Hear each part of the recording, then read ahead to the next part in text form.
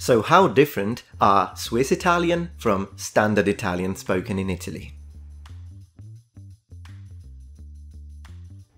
Hello noble ones and welcome to Metatron's Academy, the channel where we explore how to learn languages in the most fun and effective way possible. And let's say that you are not only a language student, but you're a very passionate one. When you think about French, you're like, wow, I would love to become fluent in French, but you also like Italian, and you also like German, and you really don't know how to make your mind, which one should you study? Well, if that's your situation, you should absolutely go to Switzerland.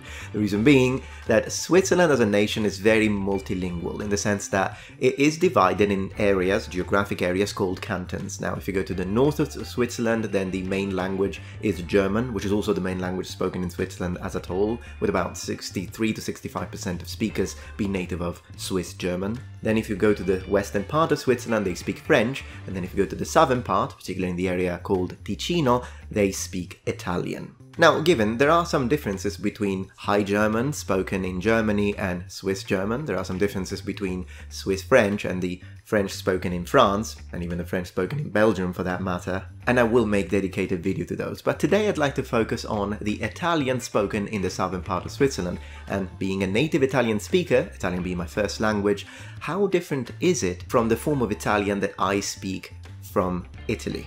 Are Swiss Italian and Standard Italian mutually intelligible? Alright, to address this, I'd like to talk about two specific points. First, very briefly, a personal experience I had when I went to Switzerland. Because mind you, I've actually been to Switzerland between 5 and 6 times, I don't even remember. But I used to go to Switzerland a lot when I was in my late teens. And even though I spent more time in the German-speaking part of Switzerland, every time I've been to the Italian-speaking canton, I had no problems when it comes to communication. So I would enter a supermarket or a gas station, I could buy stuff, I could communicate. But how different was it? Well, accent-wise, to my ear being Southern Italian, it just sounded a lot closer to the northern variety of Italian, so the Italian spoken in some regions in the north, although perhaps sometimes with its own little flair. But of course, my personal experience was rather limited, so what we're going to do now is that I found an entry of a journal written by a Swiss Italian native speaker. I haven't read it, I just know it's here, I haven't read it yet, so I'm going to read it with you. Let's see how much I can understand. Caro diario. So far so good. Oggi è stata proprio una giornata da dimenticare. Quando sono scesa per colazione ho visto che la mamma aveva finito tutti gli Zwieback. Zwieback. Okay, I have no idea. So I don't know what Zwieback means, literally. I understand everything else. It's saying, dear journal, today was really a day I'd like to forget. When I came down the stairs for breakfast, I noticed that my mum had finished all of the Zwieback. I don't know what Zwieback is, I would have to look it up. Let's see if I can understand it from context though. Everything else would be the exact same as I would write it. Poi, uscendo di casa, mi sono impigliate le ghette nella ramina. Okay, she's saying afterwards as I was going out from my home, my ghette got stuck in the ramina. Now, ghette, if I had to guess, I would say trousers, but just because it kind of sounds like an old word for trousers, even in standard Italian, but I'm not sure. So something that she's wearing, I suppose, maybe shoes? I'm gonna stick to trousers. Got stuck in the ramina. Once again, I don't know what ramina is, but it sounds similar to the word ramo in Italian, which means branch, so I would say in some sort of small branches, maybe. We'll look it up in a minute. Let me continue a little more. Volevo chiamare il Marco per farmi venire a prendere, ma, come se non bastasse, avevo il natel scarico. Okay, so here is interesting because it's saying, this person is saying, I wanted to call the Marco. Now, this is something I wouldn't do, to put the article in front of a person's first name, but they do it in some areas of northern Italy. So to me, this doesn't necessarily sound Swiss per se or foreign, it just sounds northern. To say, volevo chiamare il Marco, I wanted to call the Marco, or Mark. In standard Italian it would just be volevo chiamare Marco. Volevo chiamare Marco. So this is just very northern Italian to me. Per farmi venire a prendere, so that he could come and pick me up. But, ma, come se non bastasse, as if it wasn't enough, avevo, I had, il natel scarico. Now, I have never heard the word natel in my life. But because she's saying that she wanted to call Marco, and her natel was scarico, which means it ran out of battery, it must mean phone. Like, I understand it from the context. I hope so. Look, you know what? Let's check these words and then we'll continue. But I would guess, my guess is phone. Okay, what the heck is a Zwieback? Zwieback. Many Italian speakers in Switzerland enjoy a Zwieback for breakfast, so some kind of food. It's not a dietary supplement. A Zwieback is a kind of toast. Oh, like fette biscottate. Okay, so in standard I would say fette biscottate. I had no idea. I couldn't have translated this to save my life. Zwieback. You never stop to learn. Let's see what Gette. Oh, I see. How many of you remember Scrooge McDuck's Gette?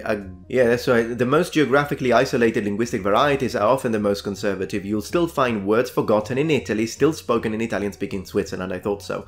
Le Gette are stockings or gaiters. So gambaletti in standard Italian. So it is a form of shoes. My second guess, kind of maybe some sort of boots.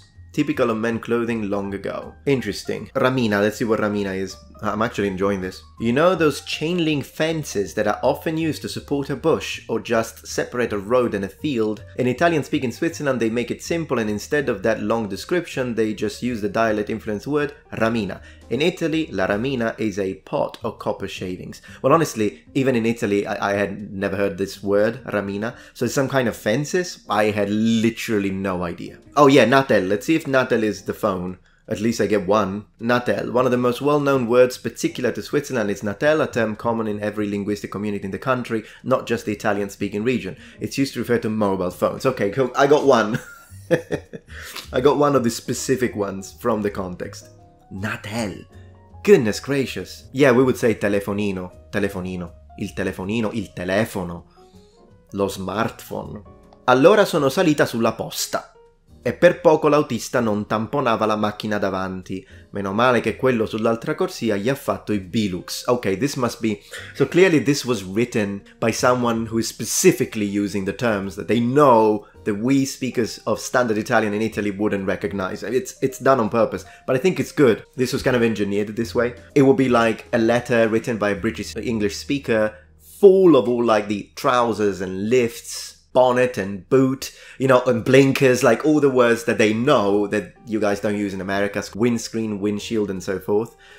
So yeah, that's how it's engineered. So you have to imagine that perhaps in a regular conversation, probably all of these wouldn't just appear at once and we would communicate no problem. But if you do give me something like this, then it does become... So it says, allora sono salita sulla posta. And then I got on the posta, which I suppose is some kind of... I mean, posta in Italian just means post or the mail. But you don't get on the mail. So it must be some kind of transportation vehicle. And then he says, and almost the driver, so it is, got us into a wreck with a car in front. And then he says, luckily, the person on the other side of the road gave him the bilux. Lux in Latin means light.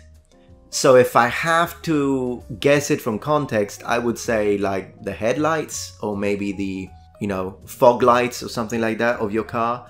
Let's have a look. So posta and bilux. Posta, corriera, Swiss mail truck. I see. Why the heck did she get on the Swiss mail truck is then part of what I want to know. Anyway, some kind of lorry, some kind of truck. Bilux in Ticino. People driving past each other can biluxare. The verb comes from bilux, the brand name for headlights. Okay, with two functions, main and bright. Great, so basically it means headlights. Yeah, I understood that from the context and the Latin of it, but we would never call it. We would just say, in standard, we would say I fari. Gli abbaglianti, if it's your brights, luci di posizione. I mean, we have lots of different ways to say it, but definitely bilux is not one of those. Oggi non c'era scuola perché siamo andati in passeggiata. Alright, so I would never say it this way, but I think I understand it from the context.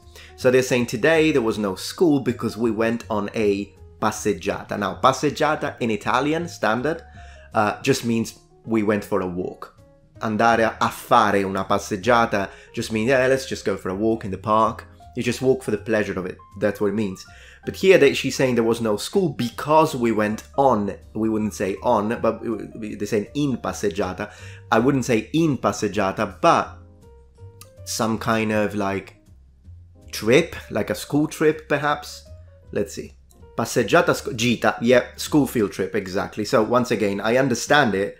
I would never call it that way, but now that I know the Swiss Italian speaking people call it that way, I would have no problem understanding it. E ovviamente ha piovuto tutto il giorno. Which means, and of course, it rained all day, alla faccia di quello che avevano detto alla meteo. That's very interesting. She's saying, regardless of what they said on the weather forecast, interestingly enough, yes, weather forecast in Italian is meteo, just like they are using it, but for them it's feminine. Alla meteo. In standard would be il meteo. So in my version of Italian, it would be masculine. Il meteo. Very interesting. Again, I could understand it, no problem, just the switching of feminine, masculine doesn't really bother me, it just sounds weird to me. Then he says, speriamo di prendere comunque una bella nota, altrimenti rischio di bocciare anche la quarta. Right, so she's talking about school, she's saying hopefully we can get a good... She calls it nota. Nota in standard would be either like the music notes, but in this case, nota would be like something you write down or you jot down, like in a notebook. But she's using it like to mean marks, I believe, which would say voto in standard, so we use a different word. And he says, otherwise, I risk to, and then she says, di bocciare anche la quarta. So she's using the verb bocciare, which means to fail as a transitive verb. So you fail the fourth grade. We wouldn't say that. We would say rischio di essere bocciato. For us, it's a passive, and it becomes I risk of being failed. In standard, we use it differently. So I can see with this one, with this last one, that's very interesting, is that there are some syntax differences and some grammar differences as well between the way we use even the same verbs. I could understand most of it, except for like zibag, gette, I could kind of tell it was either trousers or shoes. Ramina, I had no idea. Natel I understood from context, post I kind of understood, and bilus I understood. Passeggiata, once again I understood from context, but we wouldn't say it that way. But there are a few words that I wouldn't be able to explain to save my life. Once again, what the heck is a zibag? That really blew my mind. Anyways, I think that this kind of gives us an idea. So Swiss Italian, absolutely mutually intelligible, but sometimes if I were into a actual conversation with a native speaker in Switzerland who speaks Italian, a few times I might need to ask them, what's that? What does that mean? Which is kind of similar, I think, in a way to what could happen between a British English speaker and an American English speaker. Even more so with me, because I think if you're a Northern Italian and then you go to Switzerland, it's still kind of similar, except for these words perhaps. But coming from the extreme deep south, Sicily, then my accent, my way of speaking, my way of using some expressions. I mean, if I spoke standard with my accent and they spoke standard with their own accent, we can communicate no problem. It would be just quite different sounding. But if I went on and spoke complete Sicilian, they probably wouldn't understand a word. So there is that. But anyways, very interesting. I hope you found it interesting. If you want me to talk more about Switzerland, maybe read more stuff like this when it comes to the Italian side, or perhaps discussing about the differences between High German and Swiss German, and France French and Swiss French, let me know and I'll make dedicated videos. Thank you very much for joining Metatron's Academy.